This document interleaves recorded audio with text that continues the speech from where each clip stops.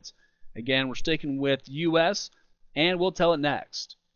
Now, we have a few options here on the install now. I could go ahead and hit this button, but just wanted to show you and point out a couple of other things. What to know before installing Windows. You remember all that stuff I was telling you about just a little bit ago in terms of the hardware requirements and all that stuff? Well, here it is again. So if you want to see it again, you could read through it and you'll know all the stuff that I just told you. All right.